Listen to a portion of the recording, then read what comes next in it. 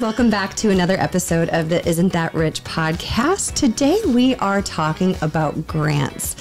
So at Farmers State Bank, we have customers come in all the time wondering about how they can receive extra funding, whether it's from the state or the government, or how they can support their small business. And one of the ways they can do that is through a grant. A couple of weeks ago, Ashley and I went to the Heron Chamber of Commerce where they hosted a seminar about grant writing, and it was Grant Writing 101, and we realized that we had an excellent contact who knows everything there is to know about grants. Yes. And so we wanted to bring her... No pressure. We wanted to bring her on our podcast to kind of explain grant writing and the process and what a grant is, because a lot of people don't know that they're even available. So with that, I would love to bring on today's guest, Tammy Gwaltney. Welcome, Tammy. Oh my goodness, thank you so much for having me here. Yeah. What an exciting topic. I know. So Tammy, I want to know, how the heck did you get into this? How did you become an expert in grant writing? First of all, can you explain a little bit about your background? Sure. Out of necessity. That's how I learned to write grants and learn all about them. So, my path, my journey, just as a brief intro, is I'm a kid from Southern Illinois. I was born and raised in Heron and knew pretty early in life that I'd go out and, quote, save the world. Like, I knew that. I knew I was going to do that in some way, shape, or form. So fast forward, I got my background in social work and went on to run nonprofits. Well, the way you survive in the nonprofit world is you have to know how to write grants. And at least back in the day when I was in grad school, we had like a class on grant writing, but no one really taught you how to do it. So when you got out into the world and you were the director of a nonprofit, and people like things like getting paid and having the utilities turned on to serve our clients and those types of things, like it was just a crash course. Like you just had to figure it out.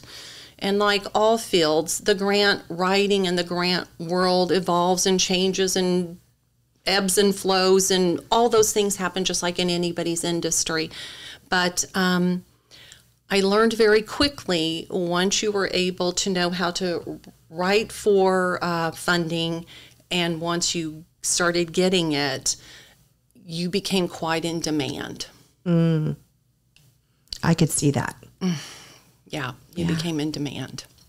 And so 170 years later in this field, I've learned a lot, and you had to learn the hard way.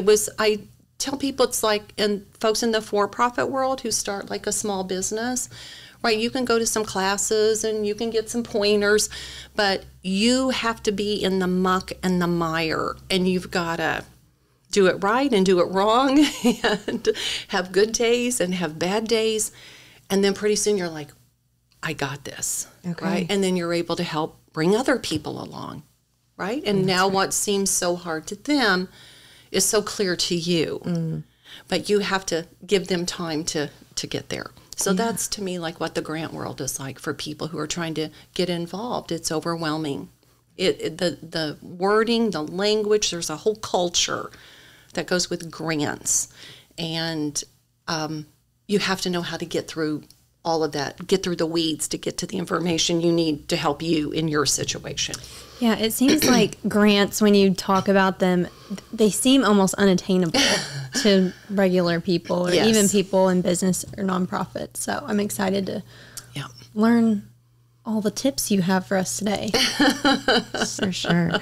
One of the things before we started recording this episode, and I wish we would have been recording, because you said something about people think that, what is it? It's not you're not making a proposal. Yeah, it's just the use of the word grant. Yes. I mean, the correct understanding of the word grant is the money you receive if you successfully write a proposal. So it's really proposal writing. The grant is the funding. So when you say you're writing a grant, you're writing a proposal to receive get a grant. Yes. That makes sense, because I really didn't know what that would look like. So yes. So what exactly, can you explain to us in the most simple terms that you have, what is a grant? Because, I mean, is it just money that the government gives you for a specific reason, or what is it and where does it come from? Yeah, that's the magical part. Right. I want to know where it comes from. Where's all this money coming from? Exactly. Where's all that money? Well, the easiest way to explain it is that grants can come from a number of sources or funding, but we'll use the word grant as in that common language that most people use it in. So it can come from local sources, it can come from state, it can come from federal, it can come from private. So there's sort of 4 places where those funds typically sit. And the access to those funds is different depending on who the funding source is. So let me give you an example of that. Lots of people in the particular, I'll start with the nonprofit world, because there are grant funding for both for-profits and not-for-profits. So in the nonprofit world, let's say somebody goes out to every local business up and down the street in the town that they live in. You guys as a bank know this happens. There are lots of great organizations out there in the nonprofit world. They're all doing lots of wonderful things, but they knock on your door hundreds of times a year. You guys get requests for, quote, funding. In the nonprofit world, I wouldn't necessarily call that a grant, because unless there's some sort of application involved, where there's a screening process, where the funding source is looking for certain things like, are you a 501c3? What is this money going to be used for? If there isn't some sort of application to fill out, I don't really consider that a grant. I consider that a donation or a charitable gift. Some businesses, because they are so bombarded, are now starting to put applications attached to those, and charities are probably not going to like that I say this, but I highly encourage all businesses to do that, to have some sort of, screening process to get those funds. Because one, it's a tracking device for you as an organization to keep track of where did your money go, what did you do with those funds, etc. So that's not really a grant. Sometimes that's called a charitable gift or just a donation. Each level that you go up, that process starts to get a little more involved. So let's say now I'm going to go to the state of Illinois, that they have money. And there are sites, again, lots of terms that I'll use, that's called GATA, G-A-T-A. And that's the state of Illinois site where you go to see where every single grant that's available out there to apply for is sitting on that site. And it gives you tons of information. Who's the department that has it? When did they release that application? When is that application due?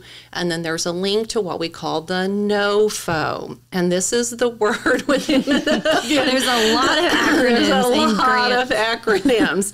And that stands for the Notice of Funding Opportunity. So when people say, have you read the NOFO, or did you look at the NOFO, that's what they're talking about. And that's like the instruction manual for getting those funds. When you go to the federal level, now it's getting even more complicated, that application. These are federal dollars, okay? So state tax dollars, federal tax dollars are going for these funds that people are trying to apply for. So that's where my taxes are going. That's right. Yeah. Jill and I have this conversation about The taxes all government the time. sets stuff aside for this. For some of my taxes are going. Some of them. And some of them are, and again, this is where it gets really complicated, because at the federal level, those grants show up on a place called grants.gov. And that's where all the federal grants are listed. Oh my goodness, there are thousands and thousands and thousands and thousands of grant applications. Some will go to like universities for research. You know, I told you before the podcast started, I'm sitting here fighting allergies. Oh my goodness, I hope there's lots of research money out there to help people with allergies, right? But there's all kinds, and that's where our universities and our research institutions get most of their funding to solve medical issues or whatever is happening in our society. Right. And those are highly competitive dollars. Like, I'm just not going to go out there and in 2 days write a proposal and be like, oh, they gave me $18 million. Like, it doesn't happen like that, okay? Doesn't happen like that. So those are, again, you have federal, state, local dollars, or what I call private dollars.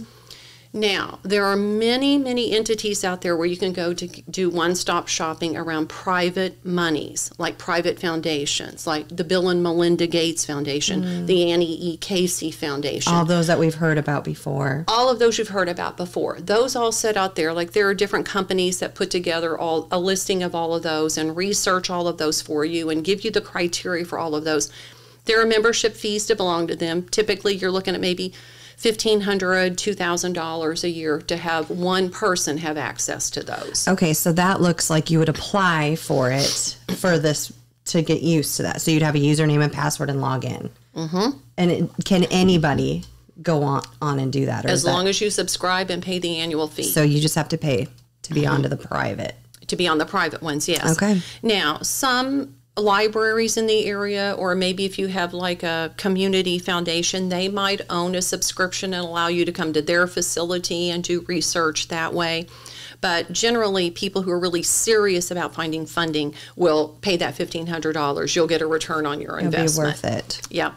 You'll get a return on your investment. So those are sort of the 4 places you go to look for funding. And then again, there are sort of different criteria that start happening at different levels around that application process and reading the details of that NOFO. I'll pause. Yeah. What do you want to say?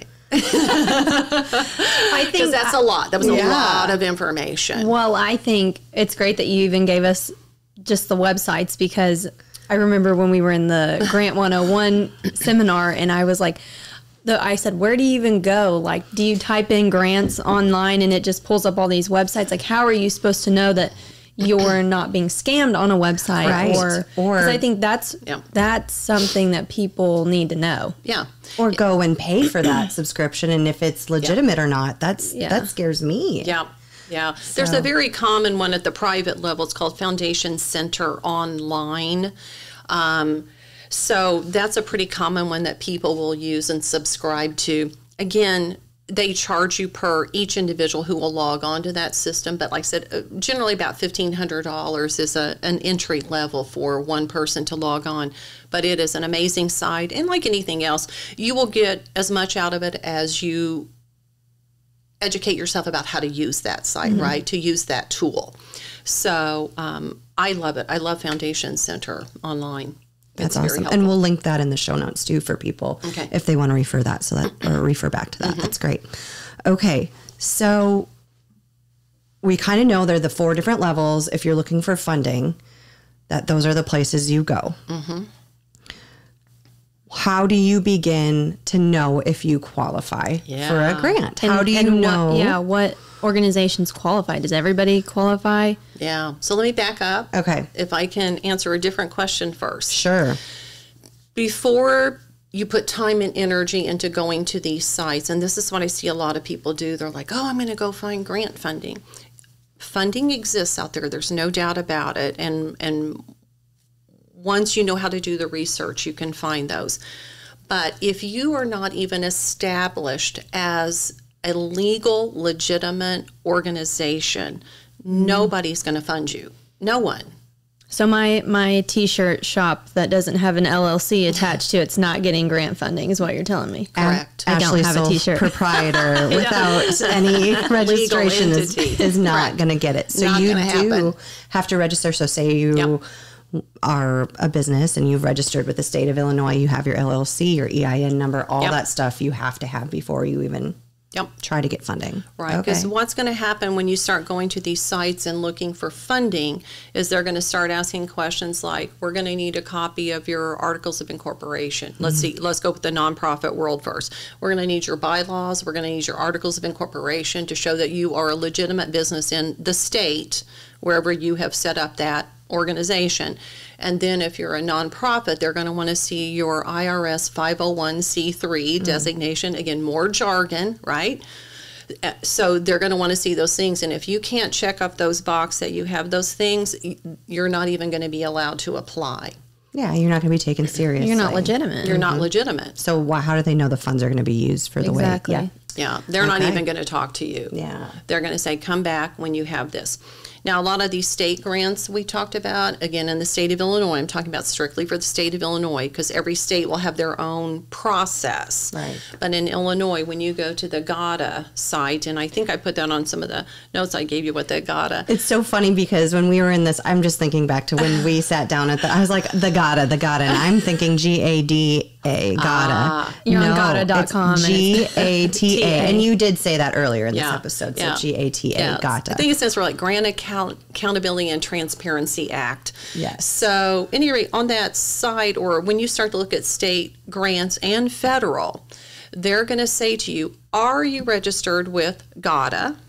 And are you registered with SAM.gov? Oh, a new term. Oh, another new term, SAM.gov. That's the federal government registration site. Once you've proved you have documentation as a 501 and a state entity. So those two caveats are sitting right there on all of those NOFOs. And people skip right over that to start looking at, look at all the money we can get. Look at all the money we can get. Those organizations are not even going to look at your application because you haven't fulfilled the two basic things you need, which are registration with your state and federal. So there's two easy things that you can do. It doesn't take long to do. File your... It won't take long to do as long as you have your paperwork in order. Right. Exactly. So yes, and like I said, people skim right over that and just go to look at all this money that's available. And I'm like, yes, it's just not going to be available to you because you don't qualify. So now let me get to your question about who can apply and blah, blah, blah. Within the NOFO, when I'm looking at funding for whatever organization or individual I'm working with, if I know they are registered with SAM.gov and GATA, and I've got verification that all of those ducks are in a row, then the first thing I'm going to do in that NOFO when I'm doing my research around whatever they're looking for, I'm going to go to this little box on that form. Now, that NOFO may be 5 pages. That NOFO may be 105 pages. Depends. I know. You're so funny. I know. Nope. I know. So what's going to happen is there's going to be a paragraph pretty early on, or even in the index. Remember in school how the teacher told us to look at the index and see where stuff is? It's going to say eligibility, page, whatever. Go to that page. Skip to that first. Go to that page. And if you do not see a description of your entity there, move on. Because it might say something like, this is only for private colleges of higher education. So if you're not a private college of higher education, you're not eligible to apply. So you might as well move on. Move on. Yeah. Move on. And I'm going to add to that, when we were in the Grant 101 thing, we keep going back to that, but Kim Watson was saying, if you're going to apply for these, like they're looking so specifically to give it to a specific person or a project or purpose. They're not just going to be like, oh, I know Tammy. Yeah, we'd love to fund her research project. Gosh, she's nice. She's funny. Only that easy. I know, right? So, yeah, when you say that, yes, you definitely need to make sure you're... Absolutely. Because then you're just wasting time, too. And it's... Yeah. You're wasting a lot of your time because these applications, especially, again, at these private foundations, state and federal, these are intense applications. And if you put all this time into it and you hit the submit button, as soon as that, what they call the reviewer sees that, the person who's going to review your application or screen it before it gets to the reviewers, they're just going to delete your application because you're not eligible. Yeah, they don't care if you wrote a 20-page proposal over it. They do not care. Wow. So once you do find something in the NOFO that you qualify. Like, which acronym do I pick? Look at you. I'm trying to understand it. Yeah. It's hard. It is. There's it's just hard. a lot. And we can There's include all these acronyms. You gave us a list that's amazing that we'll include in here. But so once you do identify something that you might qualify for and you start the process, what are some other things that a typical grant proposal should include or that you'll need to include in that? Yeah. The second thing I look for in the NOFO is I look for the section in that index, again, that says are there matching funds required? Or is there a match that's required? That's interesting. I didn't even think about that. That you as a business or a nonprofit have to come up with matching funds. Sometimes, yes. Okay. So what you're going to look at is and people again will go right to, look, we can apply for $1 million. There's $1 million. Well, when you go through and read that NOFO and it says like, is a match required? And it might say yes, 50%. So if you have $500,000 that you can prove to them that you have, they will probably give you $1 million, but you're putting half of that on the table. Okay. Now, sometimes it'll say cash or in kind, and then it starts giving you a definition of what is in kind. What does that mean? Because what it means on one grant application is not what it means on another. And they'll tell you, here are the things that are allowable to use as an in-kind match. Staff, land, whatever that is that they might come up with. But again, even if you're saying, well, yeah, I'll use staff as a match, they're going to do this thing called audit you. Auditing. Yeah, we know as a bank a little something about that. And you better be able to prove that really happened, because if not, they can recall those funds and you will pay those funds back. Wow. I didn't think of that. Yeah, so they don't just dump it in your bank account. I mean, No. And what is the purpose of having that 50% match? Is it just to show that you are dedicated to this process and you actually have some skin in the game? Is that what it kind of is, or is it? Yeah, that's part of it. And part of it again is, hey, if I'm a brand new entity trying to get off the ground and you gave me $1 million, but I don't have any way to, again, put some skin in the game or dog in the fight or whatever that terminology is we're going to use, the organization's the reviewers are looking at, like, can this person manage these funds for what they're saying they're going to use them for? Do they have the organizational capacity to manage these funds? Right? And that's really critical, because as the funder, they are looking to give their money to the people who can do what they say they're going to do. And if you're like a one-person operation, but you're starting this nonprofit to serve XYZ situation out there, but you don't have staff, you don't have resources, you don't have anything to support you in that process, as the reviewer, I've got to look long and hard at that and go, as one person, are you going to be able to pull this off? Now, in your proposal, you may have demonstrated to me how you're going to do that, but most people just see the dollar sign around the money and not the work that the implementation is going to require of them. Right. That's interesting. I don't know if that answered the question. No, it did, for sure. Yeah. I have lots of questions. Okay. I feel like my mind. And I don't know if you can answer this question, but are the state and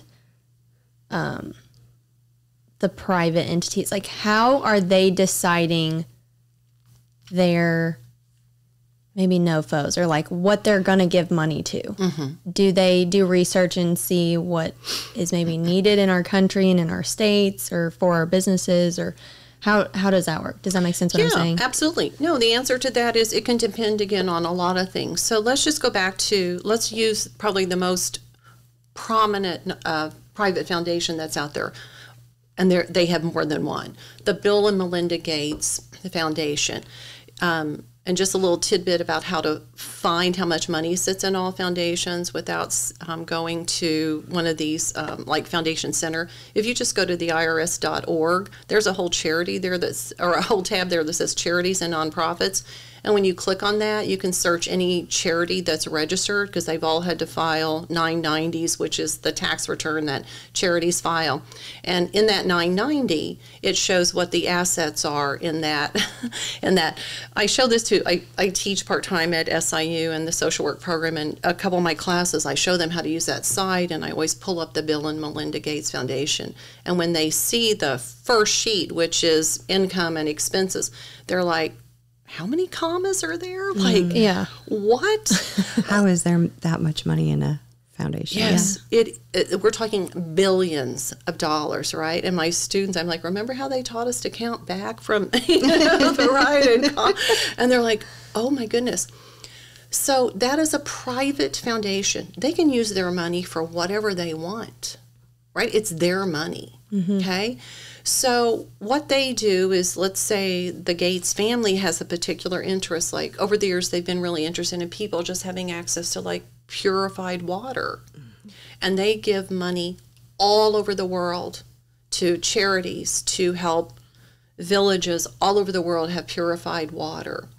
So it could be something as simple as that, as complicated yet as simple as that, right? So private foundations can do whatever they want with their money, as long as that's what they said in their bylaws When they set up that they were going to do. foundation. Yes. Yeah. So when that they're following their own rule book, that's what those bylaws are. They're your governance, okay? Who sits on your board, all those ways that you're governed as a charity. So that's one way that private foundations do that, right? It could also be a trust that a local person has. Say maybe they were a school teacher forever and they want to make sure their school where they taught for 30 years always has money for students, so they set up a trust. And maybe they leave that trust with a bank to manage the funds, but they have designated all those funds to go to a particular school. I'm at the Heron Education Foundation. That's where I work. We have a perfect example of that. There was a gentleman who left a substantial amount of money. He left it at a local bank. That bank gives us money every year to distribute as scholarships. How wonderful, right? In perpetuity, this is going to be funded. Like, amazing. So that's how private foundations decide what to do with their money. Some of them will do that based on research, like the Annie E. Casey Foundation, again, a very well-known private foundation. They love giving funds around the protection and care of children. So any given year, they're giving away millions of dollars for money to support children, but maybe one year it has this type of focus and next year it'll have that type of focus. So they can shift sort of what that focus is based on their desire. Again, it's their money. At the state level, that can be very different. It may be like an ongoing issue that the state is experiencing, and they want to make funds available to nonprofits or for-profits to try to address that issue. So that could be the way the state has decided that. Okay. Same thing with the federal government. Or they may hear from 10 universities around the country that here's an ongoing issue we're seeing again with, some like cancer. And if there could be some funds set aside, they're on the cusp of, fixing this. And so the government will take a look at that through social policy, and then laws are passed and funding is allocated, and it goes through that whole process at the state and federal level to allocate those funds. That makes sense. Did that answer your You question? did. That was a really good answer. Yeah. Okay. So it depends is the answer on whether it's state or public or private. Wow. And we learned also at Grant 101 that there are more. You guys got a lot out of that. There's That's all. Here's more. our intro to grants, Yeah. essentially. It wasn't. It was just so interesting, and I think as a bank, like we want to be a resource to people, not just to get loans, Sure, but also to see funding in our area. And what she said was that she's never seen more grant money in her entire life. It ebbs and flows. Remember early on I said the grant world ebbs and Yes. flows. So we're good right now. There's a lot of funding out there, and that's good for the nonprofit world, right? Which means it's good for the public because we're able to address homelessness or, whatever that issue is. Nonprofits are usually typically struggling. It doesn't matter how big they are, whatever. They're always out there struggling, trying to serve the people. So it's always good for us when it's at a peak, but we know, what goes up must come down, right? That's right. And I always feel like the needs expand When it goes when down. it goes down. Exactly. Yes, So, it does. Yeah. And let me say just a little bit, if you don't mind, about nonprofit, because one of the sort of the misunderstandings people have about nonprofits is that nonprofits can't have a profit. And that is not true. In fact, if, like any business, if you're going to stay in business, you have to have some kind of a profit. The only difference between the nonprofit and the for-profit world is in the for-profit world, whatever you have profits, you can give back to your investors, your stakeholders, whatever. In the nonprofit world, it has to go back into the organization, right? But on a balance sheet or whatever you have that you're using for operational, financial documents, you want to have cash, and you want to have cash flow. You're going to have, in those down times, you're going to have to draw on those resources. And so people sometimes have a misunderstanding about that, like, well, why do nonprofits have this excess fund? Well, because they're going to have downtime too. Yeah. Or like in the for-profit world, right, you have depreciation around capital expenses, right, or equipment. Well, we don't have that in the nonprofit world. You're not allowed to have depreciation. So in some of the charities I've run or the nonprofits I've worked for, we would have a line item in our budget called funded depreciation, which means I can't really, from a tax standpoint, it's not going to show up on a 990, but within a budget standpoint, I had to set funds aside so when my copy machine died, I could go to that line and go like, okay, I've got $4,000 in there to get another copy machine. So we would call it funded depreciation. So again, if you don't have those funds there, you're not going to be here 2 years from now. Correct. Yeah. Correct. Interesting. I didn't even think about that. That nonprofits, that is a misconception that's out there. It is. Is that, it is still, you still have to run it as a business. It is a business. Yeah. It is a business. Okay, I have 2 questions about when you receive this money. One, do you get taxed on grant funding? And 2, not in the nonprofit world. Okay, but you do in the business world or in the for-profit world? It would depend on what your accountant says about it. Oh, Yeah. what does John That's Forbes true. say? Said consult your tax advisor. Consult your tax Consult advisor. your tax advisor. Okay, good to know. Yes. 2, go ahead. Let me interrupt for a second. You're fine. Again, another misunderstanding. Nonprofits do pay taxes. Oh, I have that misconception. Yes. Yeah. So we have payroll taxes, just like everybody else does. Okay, Medicare, all those taxes that have to come out, we have to pay those. They're going to well. get you. We have to pay those as well. Okay. You All heard right, it here sorry, go first. ahead. No, you're fine. Go ahead. Can you take these funds, your grant, and invest it? Okay. I don't know. Kind of what the question you're getting at is there regulation in how you use the funds? Like, can you use Yes, it to, that would be the big general question. I'm just thinking, like, if you could take this money and then say, I'm going to throw it in the stock market and make more, that's probably not what you're allowed to do. But I just want to push the line. I can't hear you. Okay. No. Okay, so any other questions? No. No. So again, in the proposal that you wrote, you told that funder what you were going to do with that money. That's what you need to do with that money. Okay. and you get audited. And like you get said. audited. Okay.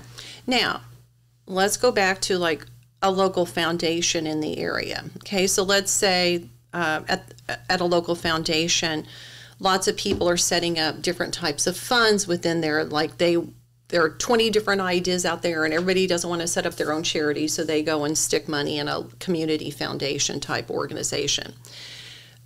It's okay if that organization is investing those funds, but a percentage of all of that money that was earned would go back into each of those individual accounts that they got that. So it's helping generate more funds for that account and keeping those alive, if you will. In the grant world, again, if I go to the state, Department of Economic Development and say I'm going to put in sidewalks in front of my nonprofit and they give me money for that, I use that money to put in that sidewalk. That's what I told them I was going to do with it. And when they come to audit me and ask for receipts and all those things, I can verify that that's what happened to those funds. Keep going. I'm not going to interrupt you because you're probably going to answer my question. No, go ahead. So what if I don't use all the funds? Do I have to give it back? That's a great question. Yeah. So again, it depends on how the funds were distributed. Some funders will say you can bill us every month. So every month I'm getting all my receipts together for whatever expenses I incurred for that project for that month, sending them to the funder, and then they're reimbursing me. So I'm never going to be, quote, overpaid, because they're only reimbursing me what I could validate for them I spent. Mm-hmm.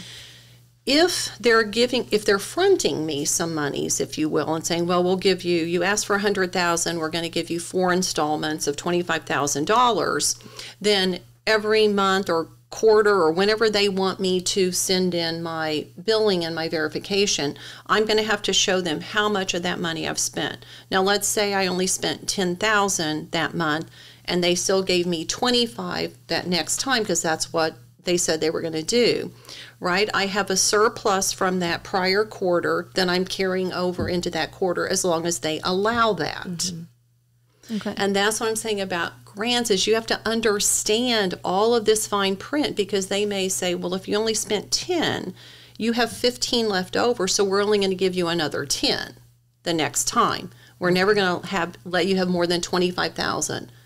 So that's what I'm saying about, you have to read those NOFOs, and read the NOFO. It's best. It's in your best interest of the founder, of how you're, whatever project you have going on, to use those funds apparently in the way, in a timely manner, because otherwise, depending on what that says, you might not get as much funding as you were hoping for. You might not. It depends on what the funder says the rules are about that. Okay, and all of them are different.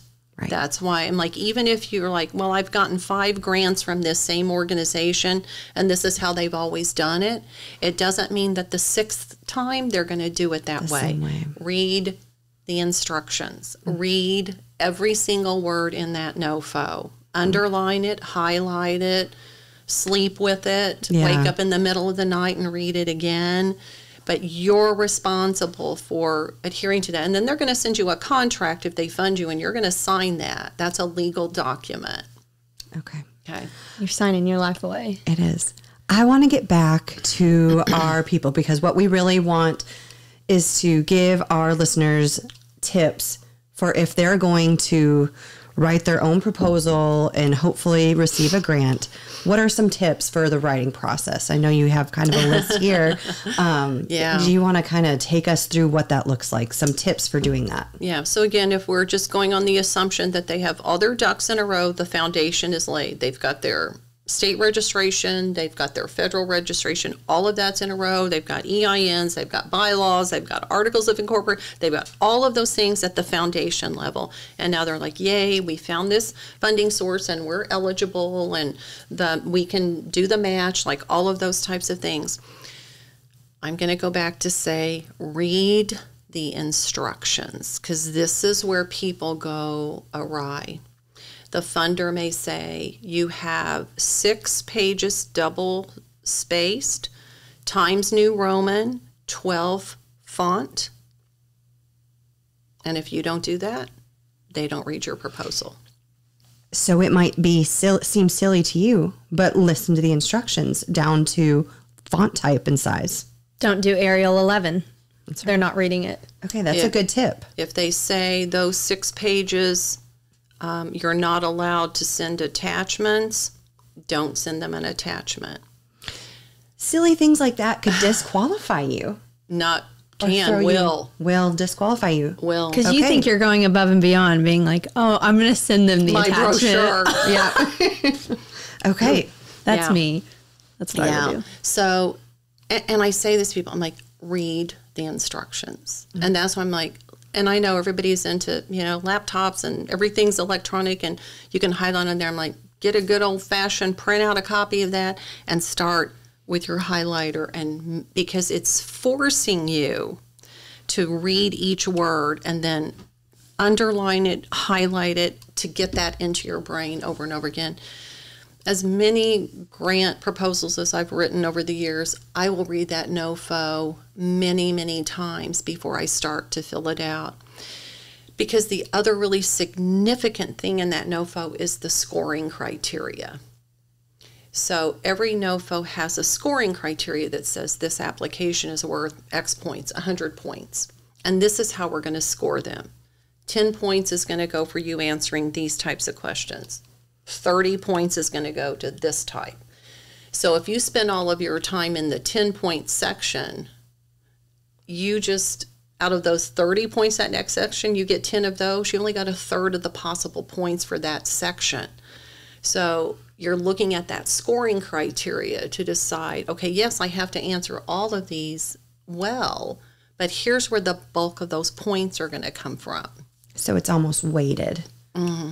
And is that disclosed in a? Oh yes, so it's that in the in the instructions, it'll all be there. Mm-hmm. It's in the NOFO. That's a good tip too. So look at what they're paying the most attention to, and make sure you're explaining yourself under that, and that you answer the question. Okay.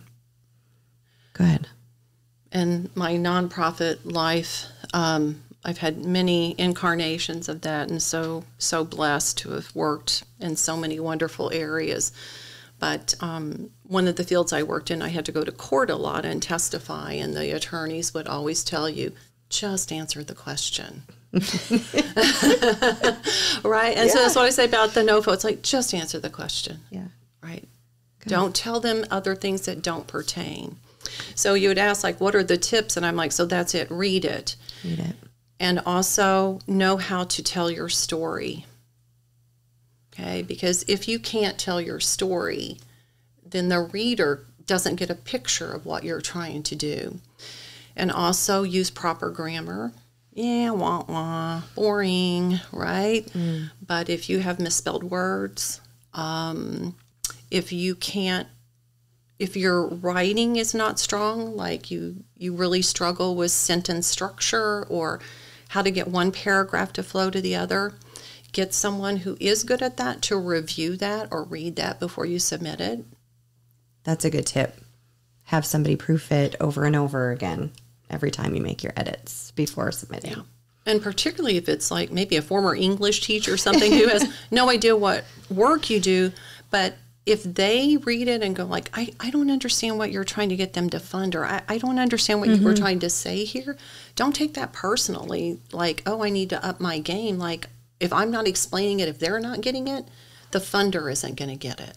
Right, and it's not like you get a second chance to be like, oh, I'll explain it to them in person when they get my application. It's not like that. Like you really got to paint the picture very clear and concise. That's what you learn in grammar. As per the instructions. As per the And, this day and age with a lot of applications online, you'll get a box and it'll say you have 500 characters. Mm-hmm. Ugh.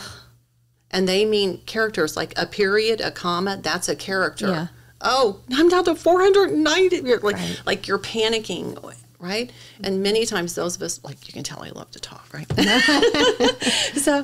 I'm like, my story, like I want to tell you my story. And it's like, oh no, I have like 5,000 characters and they gave me 500. Right. Whew. Editing is painful, but you have to go back and pick out the 500 most important things to put in that box. Yeah. Really forces you to think about your story. Yeah. What's your elevator pitch, right? They always ask, how are you going to promote yourself? Get it down to that. So yeah. That's good too. Yeah, absolutely. Yeah. What do you think about all of this stuff? It makes me nervous, but excited. I want to write a grant now. I want to write a proposal. You want to write a proposal. There you go. I want to look through a NOFO, and I want to prove these people wrong that I can get the funding. And then I'm be like, just kidding. I just wanted to do it because I did a podcast about it. Yeah, and in the for-profit world, because we've talked a lot about the nonprofit, but remember in the for-profit world, there's grant funding as well. And again, grants in the simplest of terms means money you don't pay back. A loan you pay back. A grant you do not. So for-profit businesses, let me just use a federal agency as an example. So the USDA, right? United States Department of Agriculture has funding out there available to private businesses, LLC, S Corps, whatever your business structure is. A lot of emphasis right now on solar. Okay, now I want your listeners to hear me very clearly. This is not for individuals. This is for businesses. Right. Okay, so if I own a farming operation and I want to put solar on that farming operation, and I'm working with a local solar company to put solar there, they have funding for those business entities to help with grant funding for that solar operation. That's for privately owned businesses, right? So I'm not a nonprofit, I'm a business entity, but there is some federal grant money out there. Like everything else, because it's federal money, that business still has to go to sam.gov. They have to get, here's a new term for you, they have to get a UEI. If you do not have a UEI, you're not going to be able to apply for those funds. And you get the UEI through sam.gov. Okay. The UEI stands for Unique Entity Identifier. That is correct. It replaced what used to be called your DUNS number. Yes. So, right? Okay. So most people know what Duns and Bradstreet is. You used to have a DUNS number. Well, now the federal government is going to a UEI. So every organization, profit or nonprofit, has to get assigned a UEI if they're out there looking for funding. Okay. I want to hear, so you've been in this world a while, Tammy. 170 years. I would love to hear some great success stories that you have for grants that you received. If you're allowed to disclose that, I don't know. But Sure. Is there any story that you successfully navigated that you're really proud of? Yeah, absolutely. Yeah. Many. And again, anytime you have a large funding success, many people were involved, right? Many people. So our community college down the road, Yeah. I was there for about 5 years. I recently left to go to the Heron school system. Yay, Tigers. Yeah, we love it. That's my alma mater. But when I was working there, you look at most of the community colleges, right? Nationally, community colleges started developing in the 1960s for the most part. So a lot of their facilities were built in when? The 1960s. Technology's kind of changed since the 1960s and that sort of thing. So we went looking for funding for the career and technology centers, automotive repair shop, automotive paint, HVAC, like all of those technical programs, welding. Those facilities were all really outdated and such. So worked with the federal U.S. Department of Commerce to get, I think at this point it was like $4 or $5 million grant that's coming into the college to redo those facilities and or construct some of the newer facilities there. Wow, like that was a good day. Now, that took about a year and a half to work on that funding. Wow. That's a long time. A long time. This isn't some paper you write over the weekend. No, it's No. not an essay. It's a major deal. It's a major deal. And in this area, we have Greater Egypt Regional Planning. Many people know Kerry Menace and the folks who work with him. And those types of projects, you're working collaboratively with an organization like that to help you maneuver all of that back and forth. Those are federal dollars. They're large federal dollars. They absolutely make sure you know what you're doing and that you can manage those funds once you get them and you have the appropriate accounting staff and architects and all those pieces in place, right? But I love that. I mean, it's going to be a game changer for the students in this area, for our community, for businesses, right? Like businesses who need to know that the people who come out to work on your HVAC system, that these kids are in training facilities that are of the highest quality and all of that. So those are fun. Like those are fun. But they're also smaller amounts of money that made significant impacts as well. All the years I worked with, particularly with the abused children, $1,000 donation that you get that makes sure a kid has food and clothing. Yeah, what's more rewarding than that? Mm-hmm. Yeah. Yeah. Right? Amazing. Yeah. Or a family that's been waiting so long to adopt a child and you can finally help make that happen for them. And it's great. It's a crazy world to live in, but a very rewarding world to live in.